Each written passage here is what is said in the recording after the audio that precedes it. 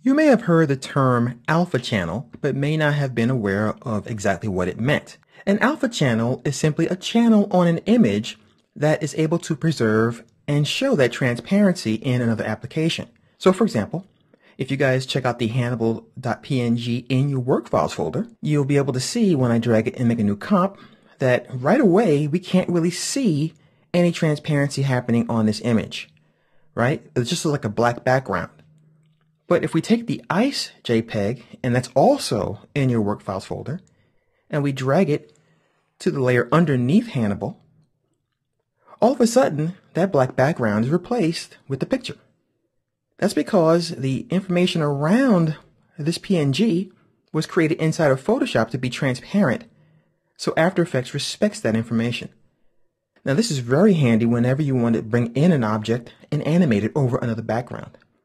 And when you want to do composites, where you're going to take the camera and zoom all the way in, say a cityscape or a park, mountains, and so on. So what I'm going to do is I'm going to show you how you can make your own custom alpha channel, just in case you've never done it before.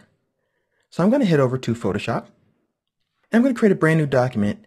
And the first thing I'm going to show you when I create a new document is the one thing you need to make sure of first. Make sure your background contents is set to transparent. Now typically it's either on white or background color. 90% of the time it's on white. So transparent will give you the ability to start your PNG very easily. So I'm going to say OK. And you'll see this checkerboard pattern.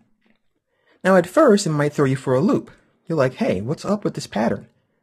Well, this is Photoshop's way of telling you that there's nothing really here. Instead of just presenting a blank nothing, it gives you something to look at.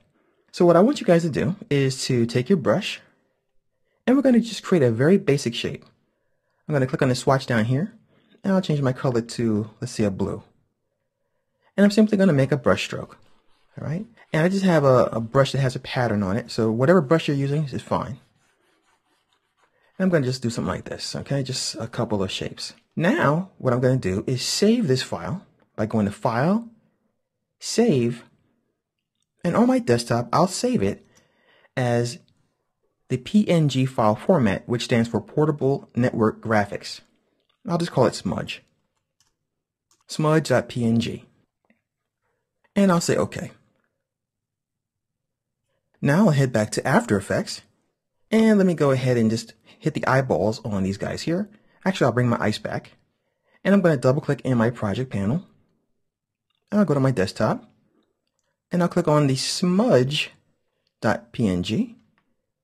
and then I'll simply drag it on top of the ice. And you'll notice that we can see the ice through this pattern that I have here. And this is how you can easily create your own alpha channel to animate objects inside of After Effects.